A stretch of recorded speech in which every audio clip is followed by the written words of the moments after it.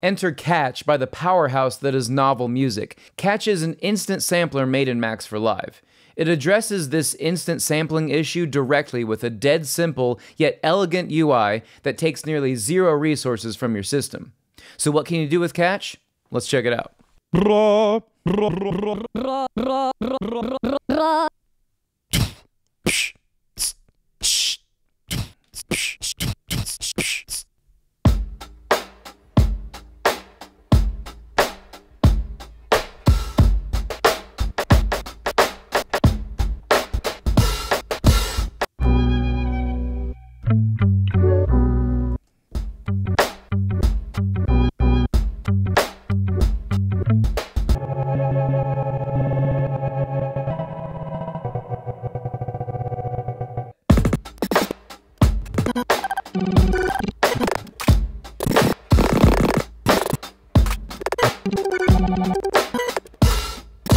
Okay, so here's Catch, and as you can see, this is just a dead simple user interface. We're going to choose an input, all right? Let's choose external input, and we're just going to choose my microphone. So my microphone is coming in down channel 2, and you can see this handy little input meter just showing you that right there. What Catch needs is to live on a MIDI track because it's a MIDI instrument, all right? But you can choose an audio input right here. It's super simple. All right, so next we're just going to turn on MIDI arm, and what this means is that the moment you hit a MIDI note, Catch will start recording. The moment you pick your finger up, Catch will stop recording. It really is that simple. So there's my voice, and now I can play it. Now here I'm using Ableton Push 3, and there is push integration with Catch. Does that mean you have to use push to use Catch? Of course not. It's just got some convenient mappings. You can map this to any MIDI controller, any keyboard, it doesn't matter. You can use anything you want. But here, you can see that arm is always all the way over to the right there. So if I want to record a different sample, I can just go bleh, bleh, bleh, bleh, bleh. Sick. All right, so you can just record a sample very quickly. It's just awesome, all right? So that's the basic way that you use Catch. You can, of course, change the position, so if I want less bleh and I just want I can just go by changing the position. And this will change the start position, of course, of the sample. Of course, I can change how long the sample is and so on, but before we get into the weeds of all that, let's take a look at a practical application of Catch. So I'm moving over to this Catch rack. So here you can see we've got 16 full instances of Catch living inside an Ableton drum rack. This is so unbelievably powerful because what we can do is not just feed Catch audio from incoming sources like external inputs, but we can feed Catch audio coming from literally anywhere, okay? That means you can actually feed audio in coming from other tracks. So what I've got here is I've actually got a bunch of royalty-free samples I downloaded from Splice. And what I can do with Catch is I can simply record directly into Catch and instantly play back samples in whatever order I want. So maybe I want to remix some drums. It really is this simple. So check this out. I'm just going to play these drums so you can hear what the sample is. So that's my sample, right? Let's say I want to instantly remix this. So all I need to do is simply turn a arm all knob right here where it says arm all. This is mapped to every single one of these MIDI arm buttons, okay? So every single one of these catches is now ready to record, all right? Let's go ahead and do this.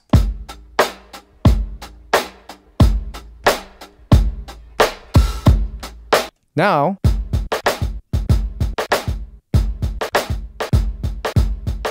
right? It's that quick. It's just ultra fast and ultra musical and brings the instrument aspect back into sampling. So let's go ahead and record some more into this drum rack. I have a bass track here.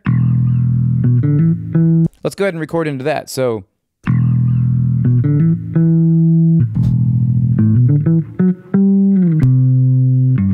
now I have some bass. Super simple. Let's go ahead and move on to this next track. Cool, let's go ahead and record that. So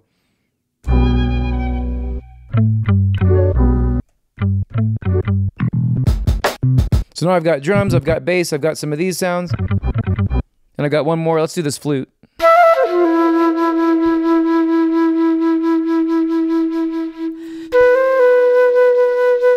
Okay, cool.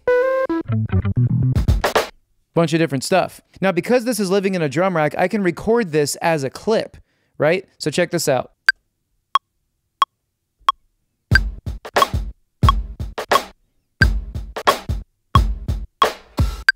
Cool, so I've got this little drum loop clip. Let's take a look at the clip now. You can see that these samples have been committed to a clip.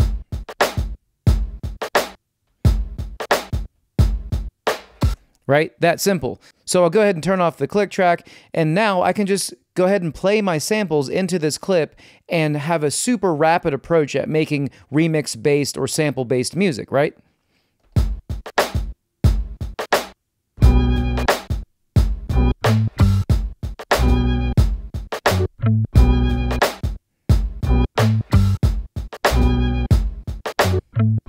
Now, hopefully this excites you like it excites me. I can make sample-based, remix-based music instantly. I can listen to any incoming audio source. Maybe I've been tasked with remixing another song. Maybe I don't want to sit here and get into the weeds with loading it into all these different crazy samplers and devices. I could just literally record and push my finger down when there's a sound coming up that I want to use. It really is that quick. And so with this effects chain that I've designed here, I've also made it so that when you play through this effects chain inside of this catch rack, there isn't any processing happening in its vanilla state when you load it up. So effectively it's bypassed. But let's go ahead and go over some of these controls here. Okay, so arm all obviously will arm all 16 of the pads, so in case you want to resample something, it's just as quick as arming all the pads or not with this one knob. And then next, of course, there's a drum bus, so let's go ahead and add the drum bus to this.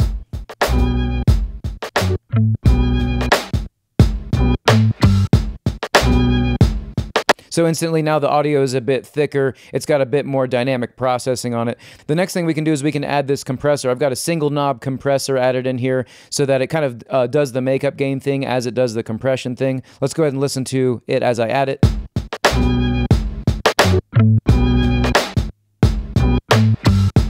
And so I've added also a reverb here, and I've done something interesting with it. It actually isn't at the end of the chain, and I've done that on purpose because a lot of sample-based music contains reverb inside of the sample itself. So if you've got a dry sample going on, sometimes when you do sampling, you add compression after it, and it gives you a specific sound. So in this case, check out what happens here.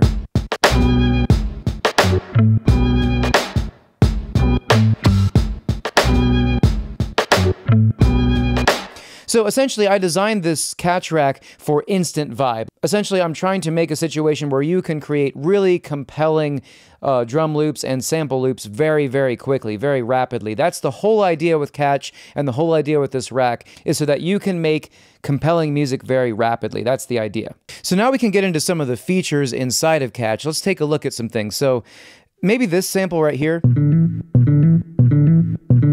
maybe that's not starting where I want it to. I can actually go into each individual catch and take a look at its controls. So here I am looking in a catch, and you can see that we have position and length. Position essentially determines where the sample is going to begin. So let's go ahead and get that little bit of sample at the beginning out of there. Maybe that's all I want there.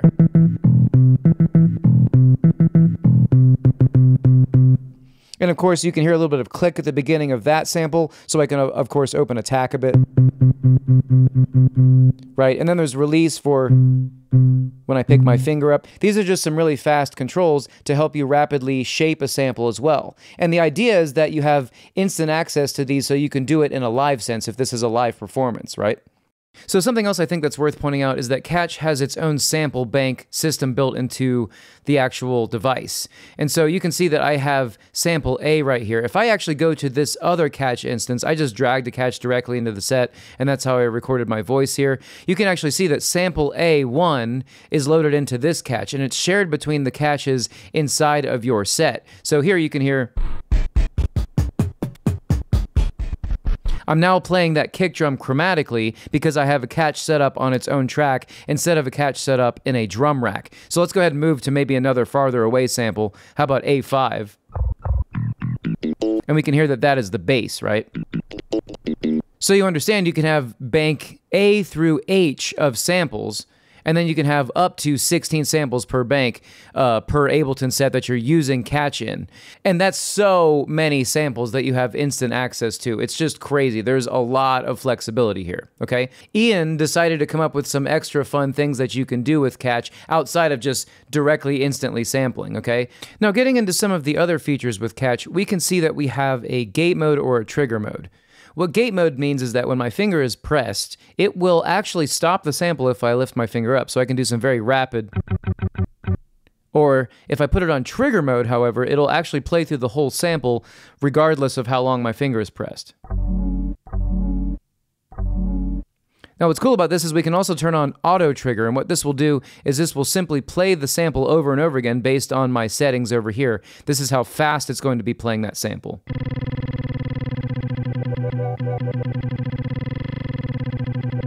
So what's cool about this is that I could actually modulate some of these things and get some really awesome granular stuff going on. So let's go ahead and do that. I'm going to go up here and grab an LFO, and I'll take this LFO and map it to what the playback speed is.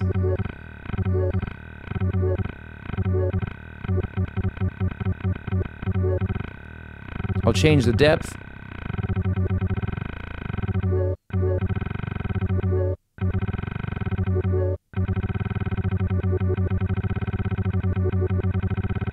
And of course I could grab a couple more LFOs and modulate some of the other parameters. Maybe I'll do which direction it's playing back in. Another one I can do is ratio. So ratio essentially is the speed or the pitch of the sample, right? So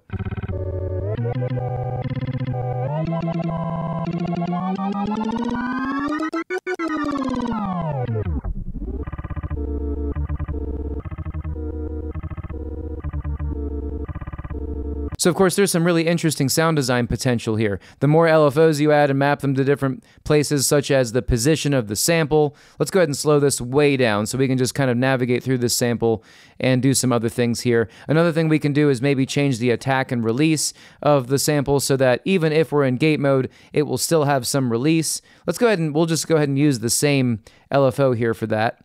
So release is changing over time. Definitely got to add some reverb to that.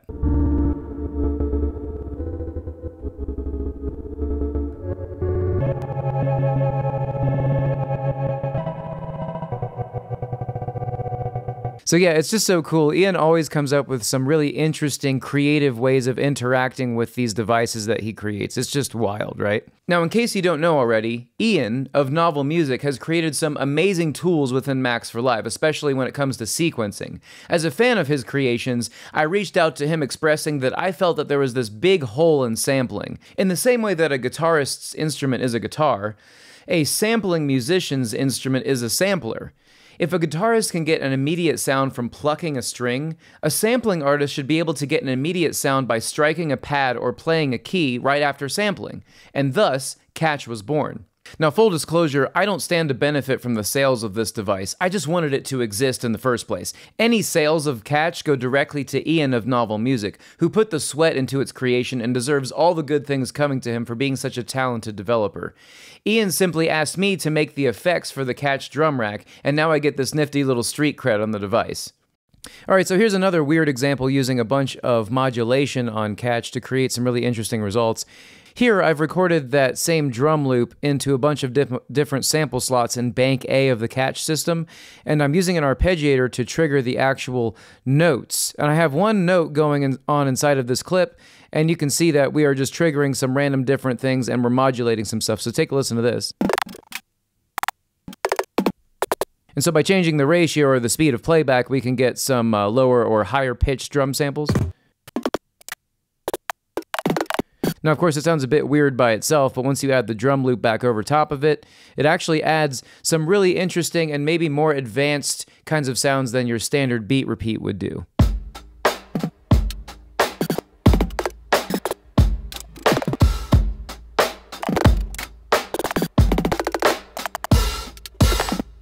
Now, what's cool about this is that, remember, Catch is always listening if you want it to. So what I could do is I could play maybe this sample here.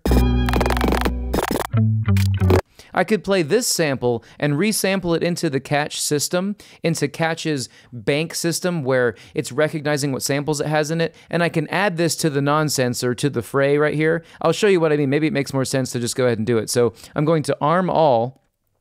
And what's happening with this first Catch system in the first track is that it's randomly playing one of these 16 pads at any time. So if I add maybe this sample, maybe 4 samples of this sample right here, the guitars and strings, to the Catch system, it will, over time, add it to this random playback that's happening at really fast speeds, and it will add another layer of interest to what we have going on here. So let's go ahead and do that. So what I'm going to do is I'm just going to stop this clip, and I'm going to play this clip and sample it into these top slots here. So let's go ahead and do that. Great, so now we've got some more material. Let's go ahead and go back to this catch rack and play it, and take a listen to what happens now. I'll just play it by itself. So maybe I'll make this a useful musical interval like 2, so that means that we're going up an octave. Right, so now we can hear it's playing back random samples, not just from the drums, but from that loop. So we'll go ahead and put the drum sample back over it, and now we get...